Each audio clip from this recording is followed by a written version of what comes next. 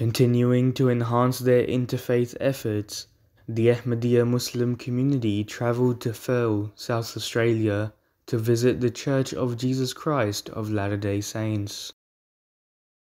After indulging in the teachings and beliefs of the church members, respected Murabbi Atif Ahmed Zahid Sahib conversed with the members of the church, spreading the peaceful teachings of Islam.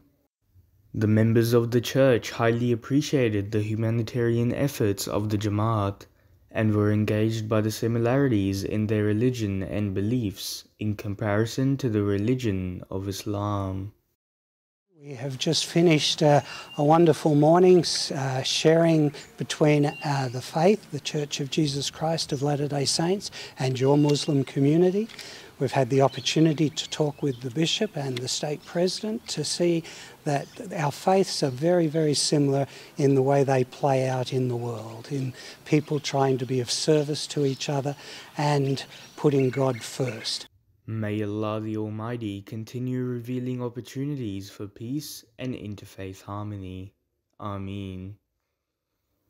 MTA International, Australia Studios.